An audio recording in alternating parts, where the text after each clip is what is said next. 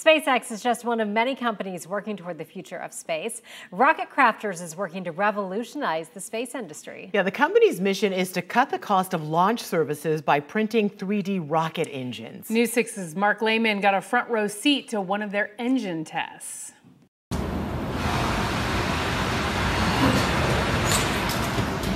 It wasn't the demonstration engineers were hoping for. We're used to things in an R&D environment being somewhat difficult. But those with startup company Rocket Crafters says this also demonstrates why they believe their Star 3D hybrid rocket engine is the future of providing access to space.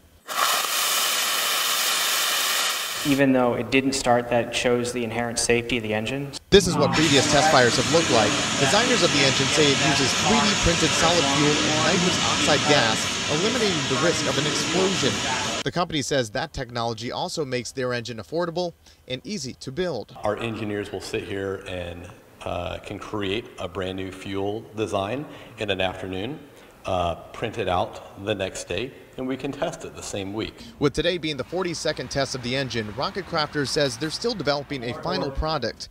But as that research continues, they're hoping to quickly capitalize on a rapidly growing small satellite market. We believe that this is a technology that will help revolutionize space access. And from here, Rocket Crafters says they will continue the testing of this engine on a near weekly basis. The company tells me that they hope to have a test launch by the end of this year or early 2020. In Cocoa, Mark Lehman, Getting Results, News 6.